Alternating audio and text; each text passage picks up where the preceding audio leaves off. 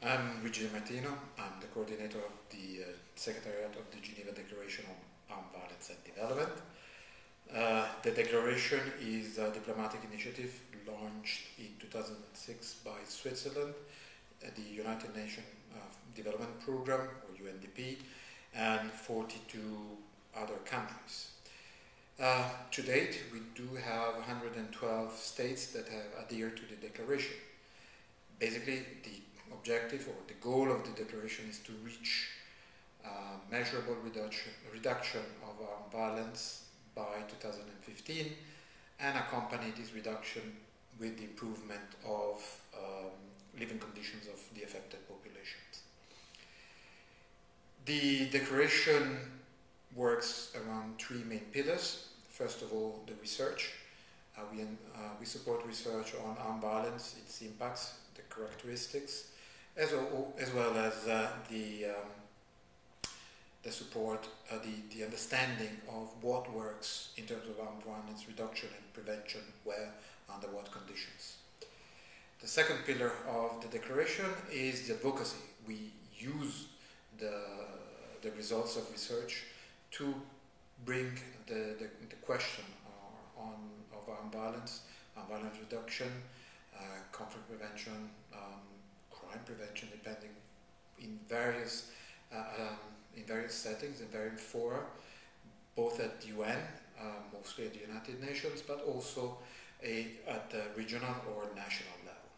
Basically, we would like that the results of our research are widely disseminated, widely used, and that are used indeed to foster discussions, debate, and more importantly, policies and programming that lead to positive change for the affected populations. Lastly is the programming pillar for the declaration. This is the third pillar. The declaration is not a funding institution, but what we do is sharing experiences in terms of armed violence reduction and prevention in various contexts and in various settings.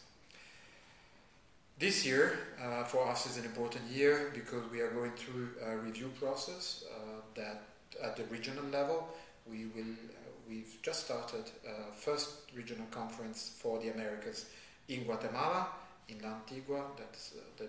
These are occasions to review where countries and regions are in terms of armed violence reduction and prevention and in implementing the principles of the Geneva Declaration, but also to highlight, it's a perfect moment to highlight the importance of the linkages between armed violence and development.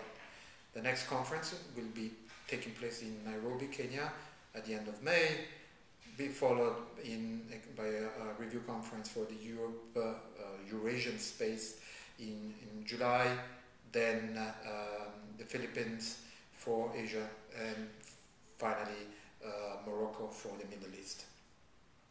Why armed violence and development is important? This year, as you probably know, there is an ongoing debate at the United Nations about the next development framework.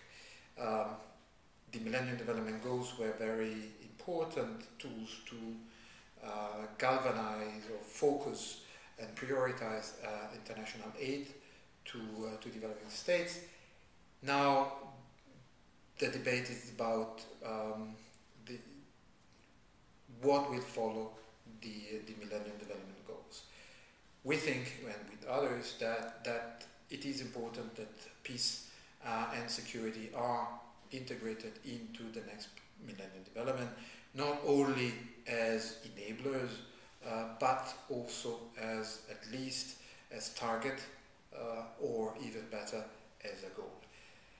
This would provide focused interventions by states and highlight the importance of peace and security for development, as we think that without security, socioeconomic development is basically impossible.